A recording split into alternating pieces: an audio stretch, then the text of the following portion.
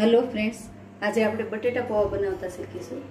એના માટે જોશે આપણે 2 નંગ બફેલા બટેટા, કાંદા 1 બાઉલ દાળના દાણા, સેવ, મીઠા લીમડાના પાન, મરચા કાપેલા, કોથમીર, કિસમિસ, ગરમ મસાલો, તેલ, લીંબુનો રસ, 1 બાઉલ પલાળેલા પૌવા અને રૂટીન મસાલા।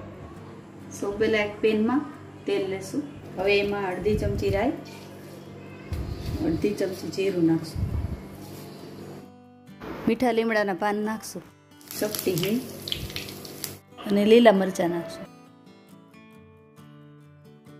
અડધો બાઉલ કાંદા નાખશું,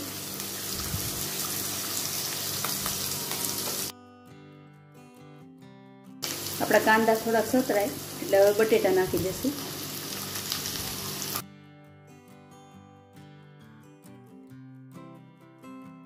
એમાં કિસમિસ નાખી અને આપણે બરોબર મિક્સ કરી લેશું।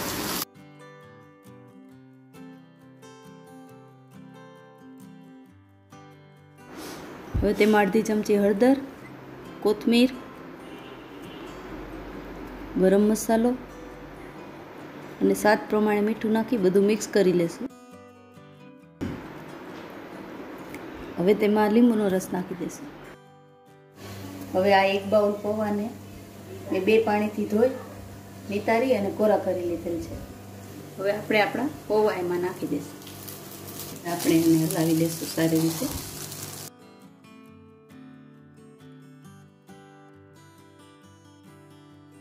હવે આપણા બટેટા પૌવા તૈયાર છે।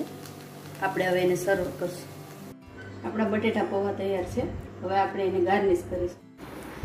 હવે આપણે તેમાં સેવ નાખશું, પછી કાંદા નાખશું, હવે તેમાં કિસમિસ નાખશું, પછી દાડમના દાણા અને છેલ્લે કોથમીરથી ગાર્નિશ કરશું। તો તૈયાર છે આપણા બટેટા પૌવા। મારા વિડીયોને લાઈક કરજો, શેર કરજો અને સબસ્ક્રાઈબ કરજો।